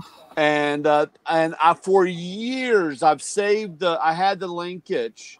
Yeah, and it was like a bell crank. A bell crank. It was like a bell crank in the middle that would work. I had one in the front, like one part, and it had like 3 arms. Yeah, because you hooked the throttle, you hooked the gas pedal onto one, right, and 2, and it pulled one way and one went the other. You got a picture of that setup? on the car? Well, the problem is now, after all these years, I've lost half the linkage. But do you have a picture of it? And that's what I was talking to that Offenhauser guy. If there was any way, I mean, I would love to find the rest of the linkage or get it, you know. Yeah. But it's out in my shed. I finally moved it out there, and I hope when I clean up the shed, I can find the rest of the linkage. Yeah, maybe in a box or something, you know. Well, I got stuff everywhere, right? I mean, I'm just as bad. I'm just as bad as you, man. I understand. I was just thinking the other day, I was working on an older car, and we were talking about older Pontiacs. I'm like, you know what? I have a tri-power for like up to 59, the early motor tri-power. But what I did is I had taken the carburetors off years ago. I took them all apart, and I put all the pieces for each carburetor in like a margarine tub. I know over the years that like they're in a box, the margarine tub's probably cracked. I'm thinking I should just take them and just put them all back together and bolt them on the intake. At least it's all in one piece now. Yeah. I got to do that. But now I got to remember where all the stuff is. I know it's here. So, it's, and I have another tri-power. I have the one that would fit on my car. The same thing. It's all taken apart. I cleaned everything. You know, when you were talking about that, when I was listening to that guy talking about the roller, the bead roller thing, like the can opener, right. Man, when you get it, I need it because when I have a hood that I cut when I was running the Hillborn on, when I had the Hillborn, and I just cut, and I used to run the rubber hose around the edge. And for years I said, man, I just want to roll this over. And I was like, a buddy of mine. You get in touch with him, he may just send you one, and you can maybe even work out a deal. You can sell them off